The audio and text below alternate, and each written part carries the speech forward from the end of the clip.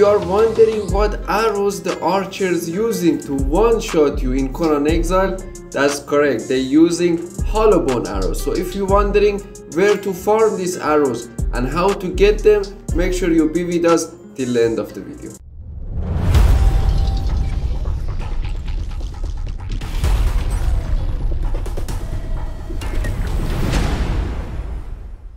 Hello everyone, welcome back to another video from Conan Exile. In this video we're gonna talk about Hollowbone arrows, the recipe for smoke and acid arrows, where to get them and how to find them. So I hope you guys enjoy the video. Okay, at the start we're gonna talk about these 4 caves that it's located on G10. These 4 caves is the only caves you can get these Hollowbone arrows. So we're gonna talk about each one of them. So at the start, this cave all the way on top gonna gives you the best tools that I already make a video about it, how to get them and how to apply oil of bounty on them. Make sure you don't miss that video if you still not watched it. The second and third cave, these 2 caves in the middle, they're gonna drop you act of violence axe and they're gonna drop you the Hollowbone bow. So this 2 weapon is not that bad, but it can be helpful. It's not that good also.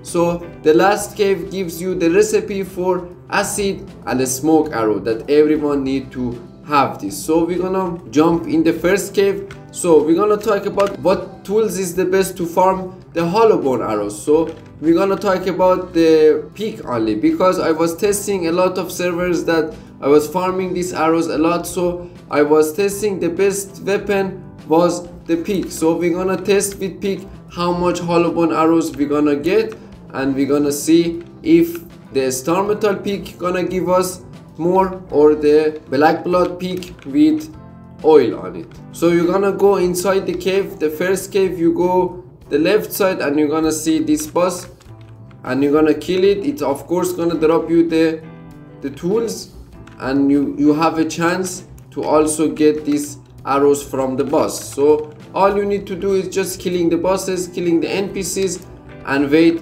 till they drop you some Hollowbone arrows. It's not gonna be a high chance, it's gonna be very rare to find these arrows. That's why it's one-shotting people. So it's not gonna be guaranteed to get these arrows. It's gonna be very hard, very low chance to get them, but it's insane. When you get them, it's insane damage.